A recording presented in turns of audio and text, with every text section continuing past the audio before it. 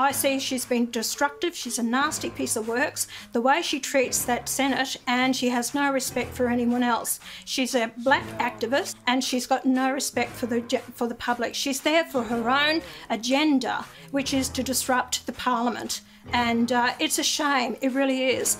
I'd like to see that if you are elected under a political party as a senator and you defect, then you have to leave the Senate and that seat goes back to the party that you got elected under. And I've been through it myself and lost senators, and I just don't believe it's fair on the public.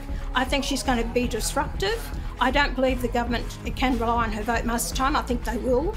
But I even doubt if this referendum goes down on the voice, whether she'll even be there for the full term.